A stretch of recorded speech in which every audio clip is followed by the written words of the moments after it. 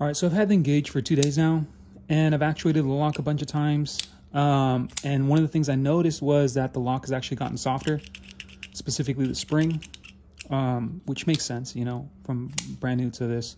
So I decided to do the test again, just the palm strike test. And then the other thing is, so I'll do a second test, and that's actually what cut me. So I put tape on the end just because a little bit smarter to do that. So first I'll just do the regular palm strike test. So regular. All right.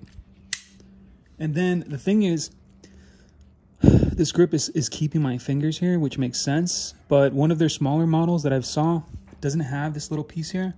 So just to, and this is actually what cut me, just to show you how that looks. Like, let's say this thing wasn't here. It gives me more space for my hand to actually go down.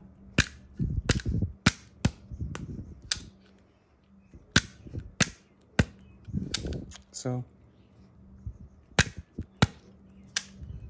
yeah, that was on the first time.